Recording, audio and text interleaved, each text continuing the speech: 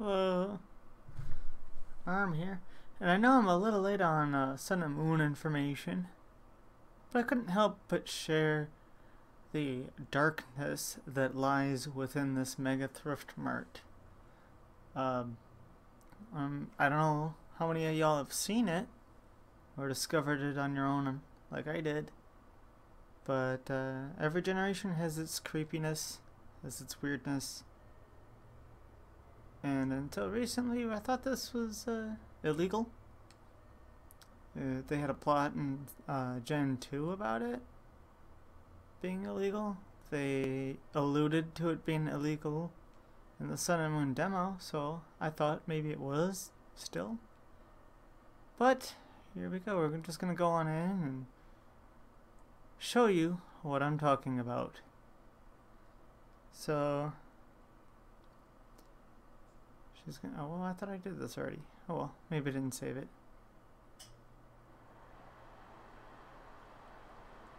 Right after I get done talking to her. Most of this is innocent and cute and, you know, oh look, fruit or berries and oops. And then there's chips and stuff like that that you find at your typical convenience store in the real world. $200, $900. And here there's moo milk and water. Can't buy any of this stuff on the displays, but this display right here is the creepiness, the weirdness. That's right, they're selling slowpoke tail on salad for $88, a quiche for $145 an ounce, and sandwiches for $1,100, Poke dollars, whatever you want to call them. That is super creepy, weird, and until I think it was last Gen 6, it was illegal. I mean, granted, you can't purchase these items. Just the fact that they're there, they're on display, makes it kind of weird. Kind of wonder. I guess that's why Team Rocket needed those. They were going to sell them to Alola. There's a theory.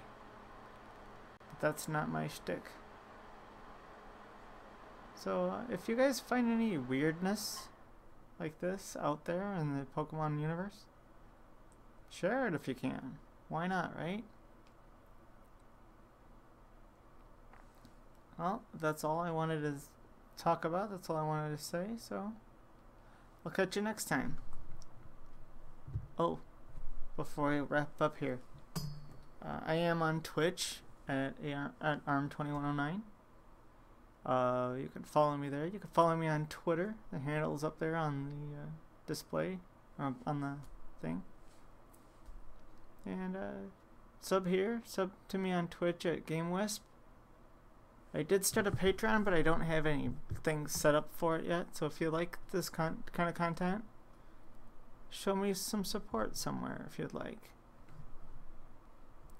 Alright, I'll see you next time.